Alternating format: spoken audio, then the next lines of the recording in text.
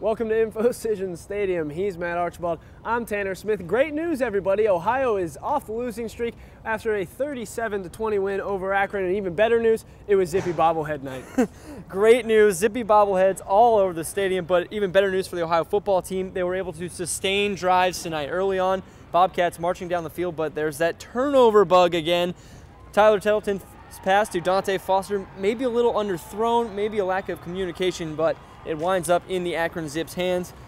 Early drive sputters for Ohio. That early drive sputtered, but Ohio got back on track later in the second quarter, and they went into the half 13-3 with the advantage. Big play Brazil shows up in the second quarter. 78-yard touchdown pass from Tyler Tettleton to Levon Brazil, and Tettleton says Coach Solich dialed it up perfect.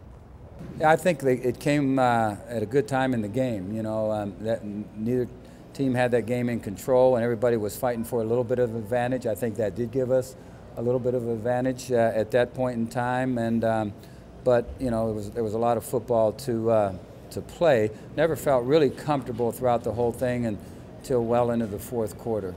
Bobcats come out of halftime, shut down the Zips on their first drive, and then first play from scrimmage for them, a touchdown to Riley Dunlap from Tyler Tettleton. 36-yard pass, a one-play drive. What do you need in a tight game when you come out of halftime? A stop and a score. They get both, and it's looking like it's all Ohio heading down the second half. But again, we mentioned last week that Ohio could not sustain drives, and they did it again. They started on their own 3-yard line, took it 94 yards inside the Akron 5, and then they get stopped and couple bad passes on 3rd and goal. They take a sweep wide with Tettleton looking for a hole. He doesn't find it. They wind up kicking a field goal, but again, the Bobcats they are close. They're closer than they had been. Not a lot of 3-and-outs tonight, but they get down there and they end up kicking a field goal. They got to start converting those long drives into touchdowns if they want to start winning later on in the season. Ohio up 23-3 late in the third quarter, but Matt, didn't seem like they could put Akron away. No, and then turnovers even compound that issue. Tettleton's pass looks forward, ends up being backward. Akron takes it all the way down inside the Ohio 5-yard line.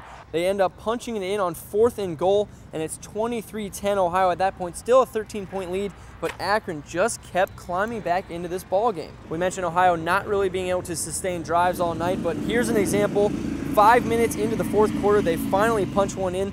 They drive 13 plays, 75 yards, about 4.5 minutes melted off the clock.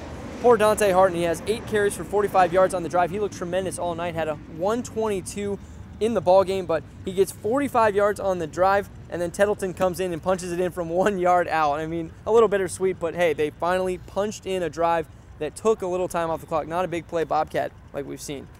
I'm sure Dante Harton wasn't complaining too much with Ohio getting the win. Again, 37-20, Ohio comes out on top. Noah Keller was all over the field on the defensive end, recording 10 tackles to his name.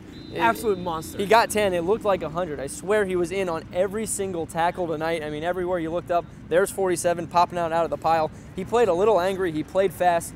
He was tremendous on the defensive side of the ball. Tyler Tettleton also looked good, 21 of 29, 328. 2 touchdowns and the 1 interception, as we mentioned, plus a fumble. You know, I don't know, 2 fumbles actually. I don't know who really put the blame on. Him and Harden got their wires crossed on one, and then another backwards pass that just scoots away. But tremendous game for Tettleton, and again, Harden, the second running back to go over 100 yards this season.